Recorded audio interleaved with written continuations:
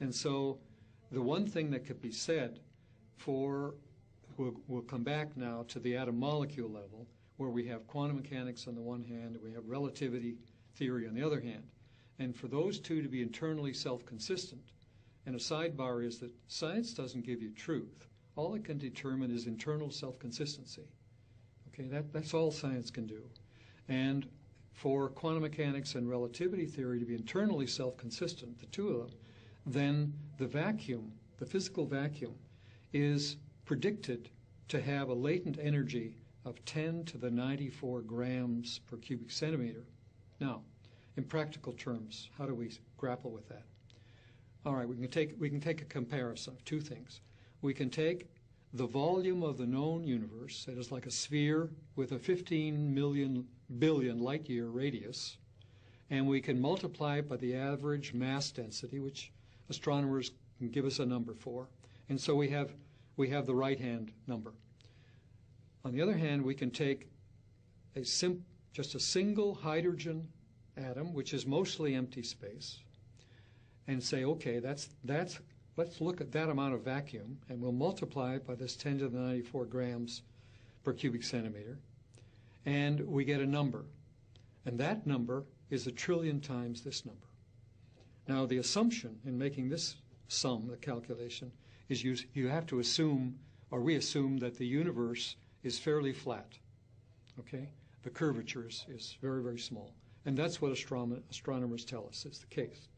But it's not perfectly correct. So this isn't an absolutely accurate comparison, but it's a good comparison because it realizes that just that little bit of vacuum outweighs all the mass and all the planets and all the stars, and each of those grams of energy are equals mc squared. So when you begin to really grasp this, you begin to grasp the enormity of the energy that would be involved in going down this rabbit hole.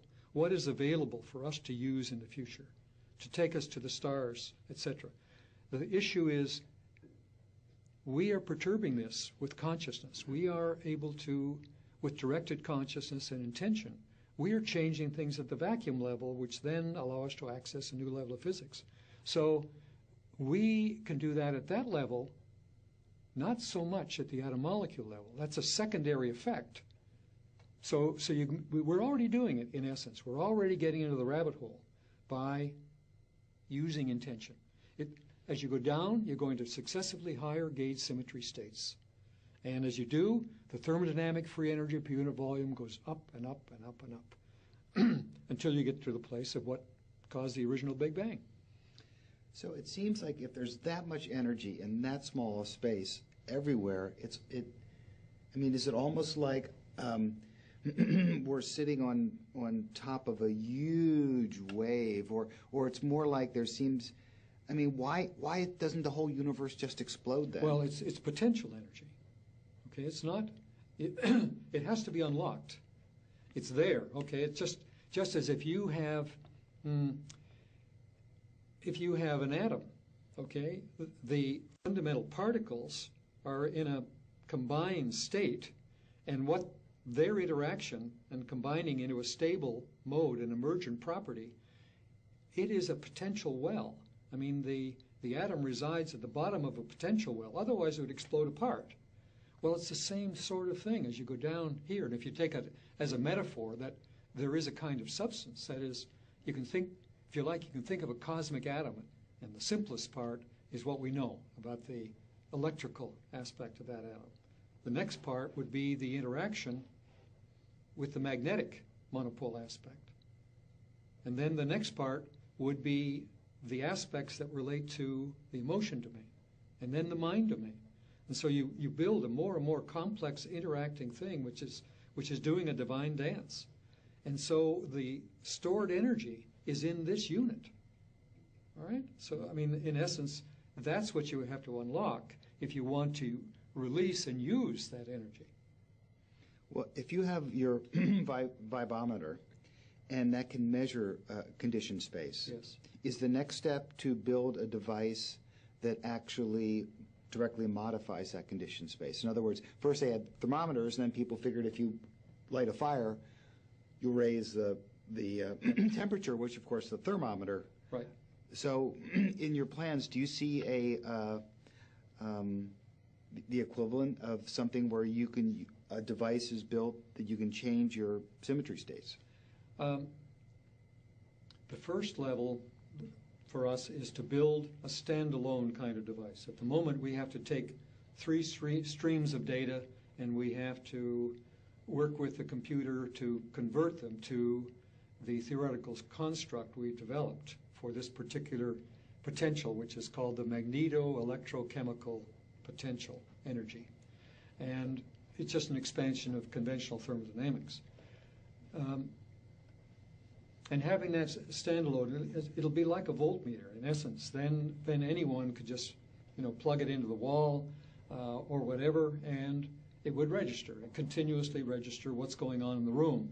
And that will be the first step. And the second step will be our work seems to suggest that you can enhance the capabilities of every bit of technology that we have in the world today by having that technology run in a conditioned space. Okay, because now you're accessing another level of physics. And that can augment. I mean, the intentions, just as we can change pH up or down by 1 full pH unit, and in a living system, you go plus or minus a half a pH unit in either direction, you're dead on both ends. So these are very big effects. So, for example, in terms of healing, one of the things that we ultimately expect to do is to be able to broadcast this so that we create an environment where people are 500 or 1,000 miles away or 10,000 miles away, wherein they can use their intention to enhance their health. So you can begin to see how you can influence various technologies. Let's say in a chemical plant or pharmaceutical plant, they want to make a particular product, and the product has isomers. That is, there are other things that are created at the same time, and the yield of the one they want is very low. Well, one uses intention to enhance the yield of the one they want and diminish the yields of the others that occur, so it's much easier to extract the one they want. A lot of savings. You can consider it in terms of, in artificial intelligence. That has not been a big success because it doesn't have intelligence beyond what people put in the software. This stuff we're doing seems to have an innate intelligence in the sense that it not only lifts the gauge symmetry state of the space, but it tunes it to a specific intention. That requires intelligence. It just does that. It doesn't do all these other things. The devices we create for affecting fruit fly larvae, their ATP to ADP ratio, or liver enzyme, or water, they're all different. One doesn't do the job of the other.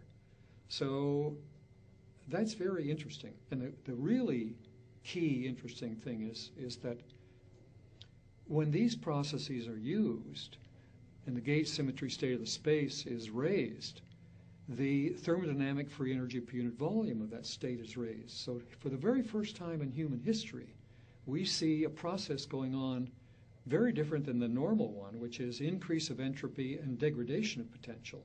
We see the reverse. We see increase of potential, which probably means reduction of entropy.